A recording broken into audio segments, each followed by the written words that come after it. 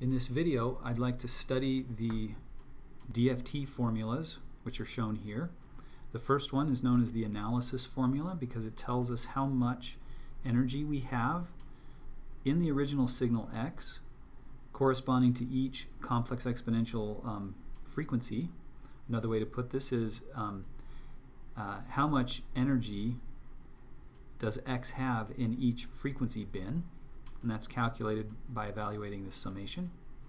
And then this synthesis formula puts the time domain sequence back together by adding together a bunch of complex exponential signals, each one weighted by a complex number xk.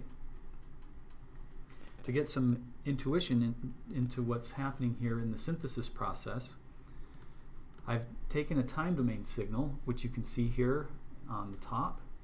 This is actually a flute playing a certain note, and you can see that it's periodic, and you can maybe imagine what a flute sounds like as you visualize this.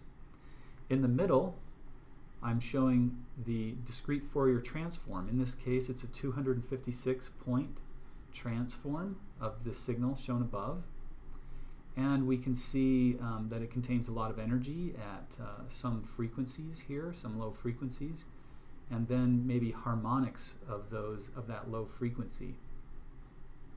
On the bottom, I'm going to show you the original time domain sequence from the top, and then I'm going to show overlaid on top of that some sinusoidal signals which are constructed by adding together pairs of complex exponentials. So let me illustrate what's going on here. So in this figure that you see back here at the top, or in the middle, I'm showing red dots on the very largest energy frequency bin of the DFT. And if you add the complex exponentials corresponding to these two signals together, then you'll create a cosine. And so that's the cosine that's being displayed down here. And every time I hit the space bar, I'm going to add to that another component in the synthesized signal. So basically I'm taking this DFT, or this synthesized signal, and I'm doing the summation one term at a time. So far all you're seeing displayed on the right hand side is just two terms, the two terms corresponding to these red dots that you see here. And then every time I hit the space bar, I'm going to add in two more terms. So you can see already that just with two frequency components, by adding together only the two strongest terms from the DFT, we are able to synthesize a signal that appears to be similar, at least in frequency, to the original signal. You can see that as they overlay on top of each other here. But let's go ahead now and add in a few more components. You can see that now we're over here adding in the first harmonic component to the signal, giving it some interesting shape. Now we have the second harmonic being added in, and you can see we've recovered a large portion of the shape of the original signal. As we add in even more components, you can see where these components fall. I'm adding the components in sorted order from strongest to weakest. But you can see that over some of these periods of the signal, even with only four components, four cosine, or I guess this is 5 cosine components, we're able to represent the signal over some of its periods very, very accurately. So now I'll just go ahead and step ahead a few times, and you can see on the middle plot what components are being added, and down on the bottom you can see the effect of adding those components into the sum. You can see that it doesn't take very long before we're able to capture most of the structure of that signal, especially in the middle. There's a few differences out here in the tails, but in the center of the signal we're able to reconstruct the time domain sequence very well. And now as we're adding in more and more components, it's only introducing modest structural changes to the signal. Besides visualizing this effect in the time domain, we could also visualize it spatially by using two-dimensional transforms of images. Now, we haven't talked about two-dimensional transforms, but imagine computing, if you have an image, which is just a rectangular array of pixels, if you were to compute transforms down the columns and then transforms across the rows, you would basically have a two-dimensional transformed signal. And the synthesis of a two-dimensional signal can be done the same as with a one-dimensional signal like we've just seen. So what I've done here is I'm not showing you the picture. I'm asking you to guess what the picture is. But up here on the top left, I'm showing you what the Fourier transform, the two-dimensional Fourier transform of an image looks like. We can zoom into this. You can see it's not all that informative, kind of noisy and crazy. Maybe in the corners there's a little bit more structure going on, but still not a whole lot of information present just looking at the Fourier transform. This picture on the top right is the synthesized signal. You can see I'm only adding in one component at this point. This title in this figure tells me how many components are being added together. And then what I did is I took all these DFT values from the two-dimensional DFT and I sorted them in order from largest to smallest.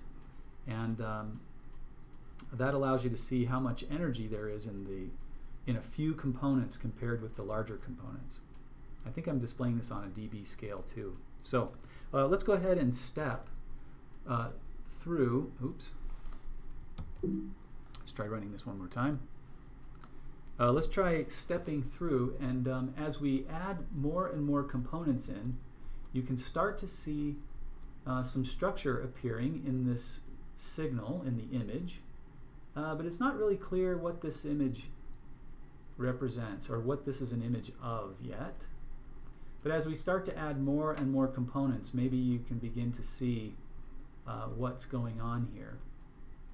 So we'll stop on 100. So there we've added 100 two-dimensional cosines together to construct this signal. You might be wondering, well, what does a two-dimensional cosine look like?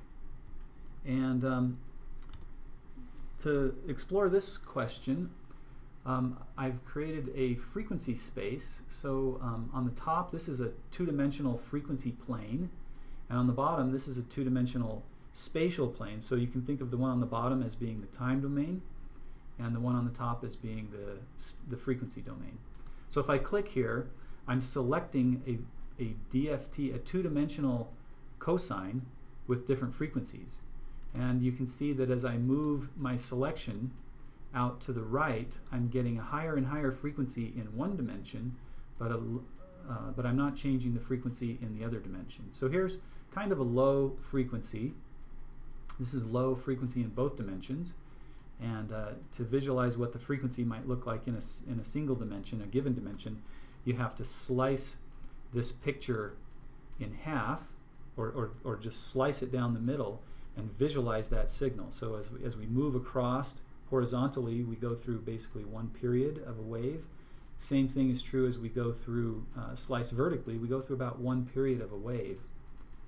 But if we were to click over here, you can see that now as we move vertically, we go through many cycles of a wave over the width of this window.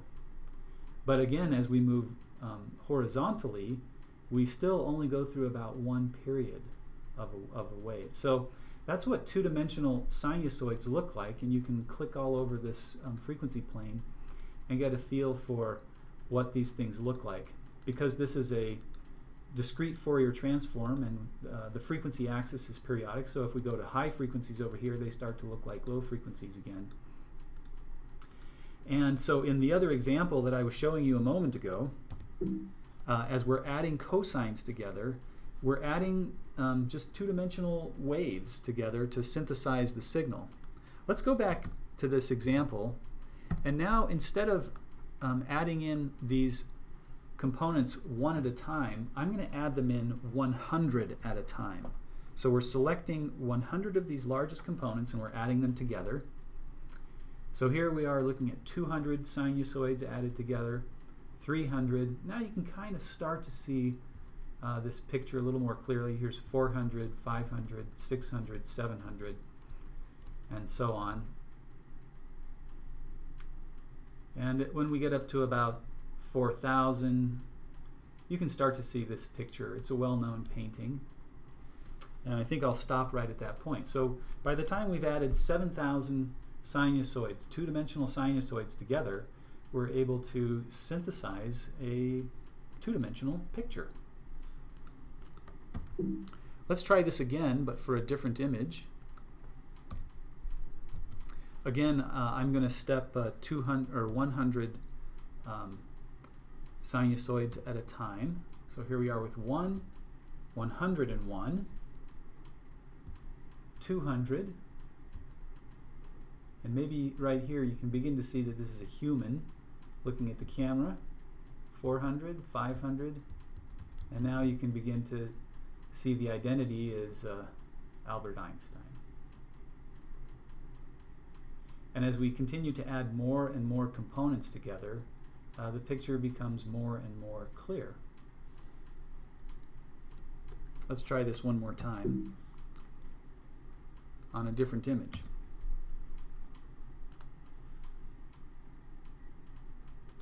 Again, adding 100 pixels together at a time. And it seems like we're going to take a long time. So let me add 1,000 components together per time step.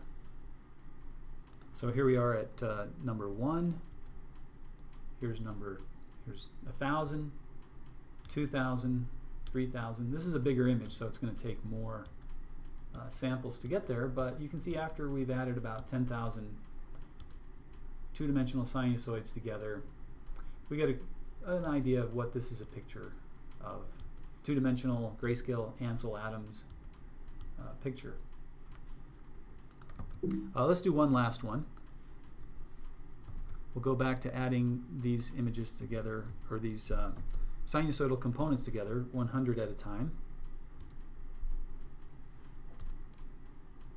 Yeah, okay, there's 100, 200, 300, 400, 500, and so on. And if we add enough components together, you begin to see our beloved Old Main.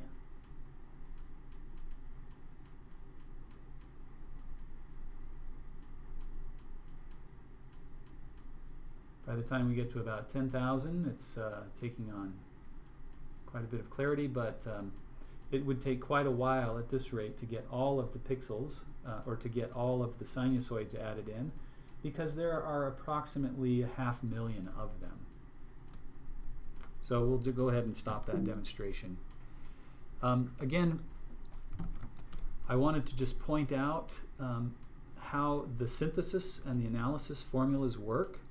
Once again, here we have a one-dimensional flute signal, 256 samples in length, and down below we have the DFT, which shows how much energy is present at different frequencies.